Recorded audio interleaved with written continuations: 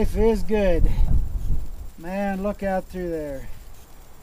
About a month ago I was at the back up at the end of that canyon looking for a way down in it. Alright, gonna do the beast. So we just unclip it and let it roll out. I've got some tent pole adapters here.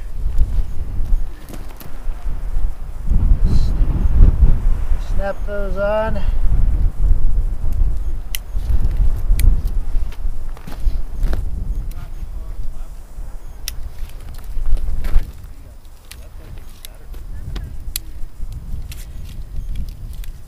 And then I just take my poles,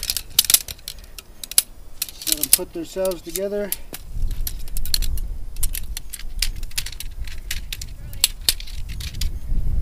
And put that one there, and this one right here.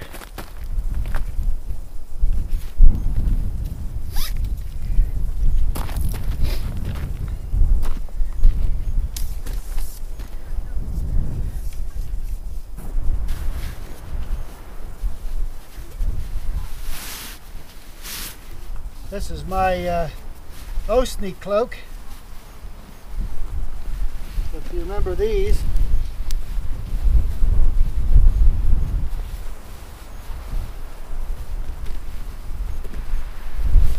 I can wear it. I can wear it under my poncho. I can wear it alone by itself, or I can snap it on here and create a blanket out of it.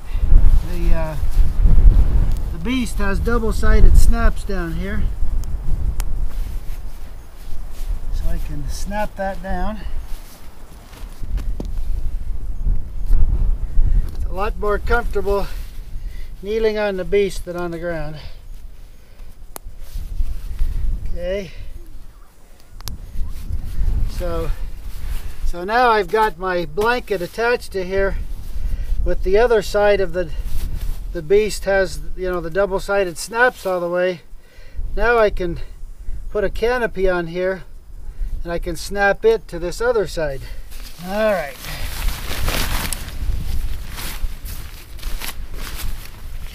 It's pretty windy here.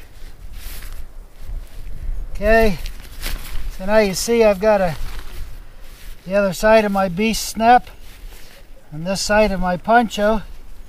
I could use a poncho or I could use the HSS shelter, hammock shelter as well.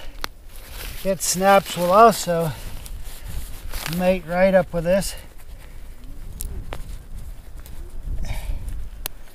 On my tent stake because of the fact it's windy, and hopefully it's tough getting these stakes into a spot up here because it's so darn rocky. It's crazy. But even at that, still got it set up. Still looks good, and it works well in the windy conditions up here. Now there we are, backside, room with a view right there. The poncho I'm using over top is a PSSL. I've been using XLs, which would come all the way to the ground on this side, but just wanted to show you, even a PSSL will work. So this is a PSSL poncho hooked up to the beast, same way I did the XL size. Snap down. So everything is linked together. Everything is tied together. So there's the inside look. Got a little pole in the middle to give me a little bit of uplift right there.